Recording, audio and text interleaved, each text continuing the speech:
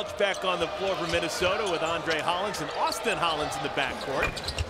Austin has it lip out, but Welch with the left hand. Oh, and Mbakwe. I tell you what a great story Trevor Mbakwe is.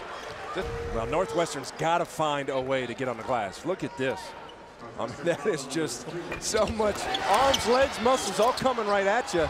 Nobody there. You see Turner was going for the loose ball. That's why he got pulled away. I don't think there's much debate. Trevor Mbakwe, the fiercest man in the Big Ten this